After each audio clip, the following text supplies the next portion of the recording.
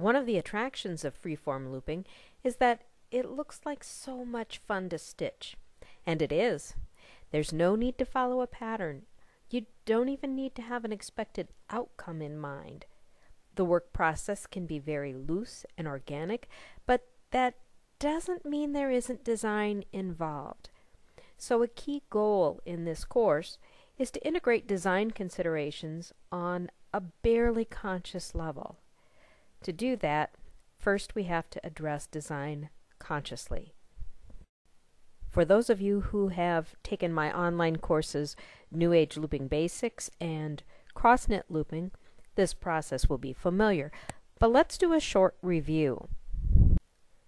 Design is nothing more mysterious than making choices. Even if you don't think about it consciously, you make choices about design all the time. When you combine your intentions with your taste and materials, you're designing. Design elements include line, shape, form, texture, color, and value. Design principles are ways that we organize and arrange those design elements. Design principles include pattern, contrast, variety, proportion, repetition, and balance. Other intentions get pulled into the mix as well. Things like how do you want to use the piece, what materials are available, what colors are in your fiber stash. Consciously or unconsciously, these are all part of the design process. So let's look at the process that went into a sample project.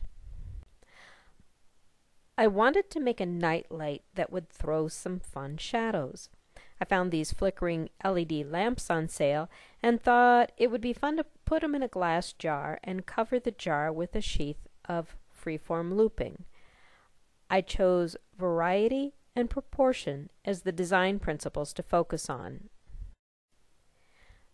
I always suggest that you pick one or two design elements or principles to guide the choices you make as you plan a project. You can always change the plan. For materials, there was an empty quart jar on the shelf by my desk, and I had a small hank of hand-painted Irish waxed linen, probably about 30 yards. I wasn't entirely sure that much thread would be enough for a quart jar. Should be plenty for a pint jar, but for a quart it could be a little skimpy.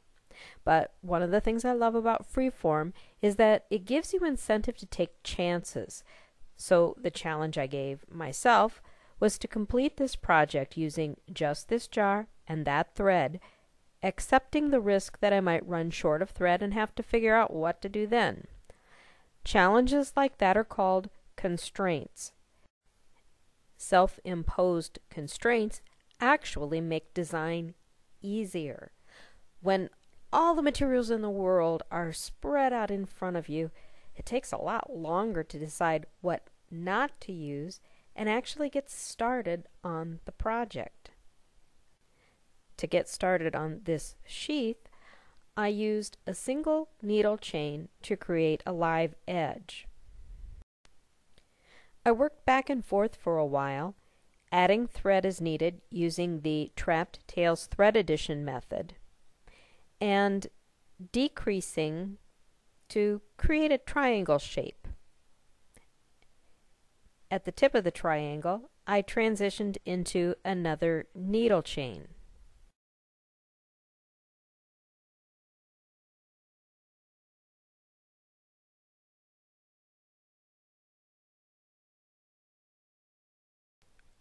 Remember, my design focus in this project was variety and proportion.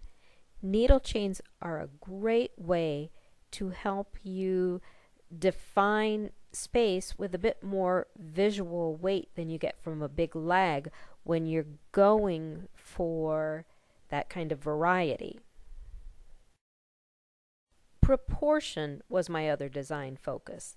It can be a challenge to keep from varying the size of stitches at very regular intervals. When the intervals are regular, that's a pattern. I wanted a more organic feel for this sheath, so I made a conscious effort to mix it up. And since I wasn't entirely sure I had enough thread, I chose to make the proportion of large stitches and large open areas greater, with just enough small stitches and dense areas for balance and to give me a place to trap tails from thread additions. In past classes, you saw maybe a couple of instances where I advised you to leave your tails hanging, generally for a specific reason. In this class, there are many times when it's wise to leave some tails hanging for a while. For one thing, they can signal that it's time for a change in size, color, texture, whatever. But in this project, I mostly dealt with my tails right away using the trapped tails thread addition method. Even if you didn't particularly like the appearance of the trapped tails thread additions in the basics course, give them a try here. They add some texture and some variety to the visual weight in the piece. Just keep in mind that it may be harder to keep trapped tails secure where your stitching is very open and lacy. So use the need to trap tails as a signal to change your stitch density. And there's no reason why you have to run the tails in the direction you've always used. It may be a bit fussy to hold them the other direction, but give it a try so you can add that to your bag of tricks. Deal with challenges as they come up. For example, if you're getting frustrated with things slipping around, do more to anchor the piece. If you're a bit baffled about where to stitch next on a freeform piece, divide some space and choose one defined area to work in. But as always, there's no one right way to do things. Trust your eyes and your instincts. That's it for Lesson 1. Remember to select one or two design concepts to guide you as you work some samples or a small project. In Lesson 2, we'll come back to design after you learn to integrate motifs. I'll see you there.